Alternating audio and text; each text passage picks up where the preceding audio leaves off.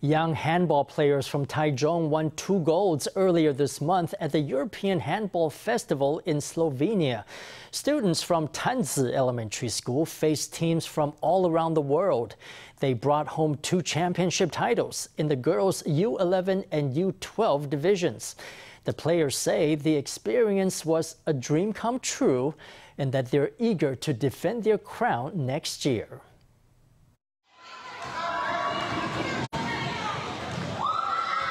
Pint-sized handball players run across the court, anticipating their opponent's strategy.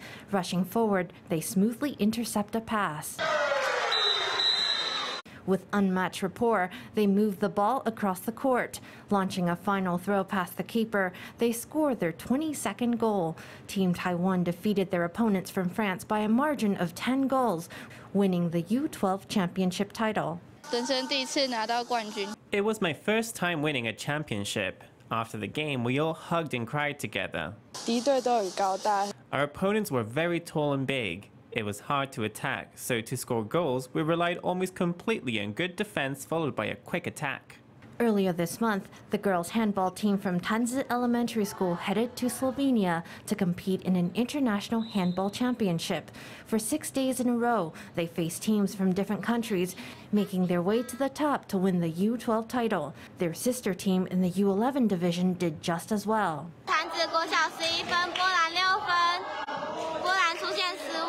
Facing a 3-player defense, Tanzi Elementary showcased its finesse. A masterful pass through a gap in the defense led to yet another point. With its powerful offense and defense, Tanzi closed out the game 14-7 to score a second title for Taiwan. It was an honor to represent Taiwan at the competition. It felt like a dream come true.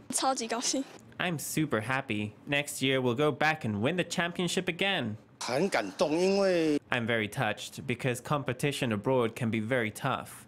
And there's a matter of referees. There's a home advantage. The kids were very nervous throughout. The 17 players put the spotlight on Taiwan as they waved their national flag at the tournament's opening ceremony. After returning to Taiwan and resting up for a week, it's now back to training ahead of another competition in August.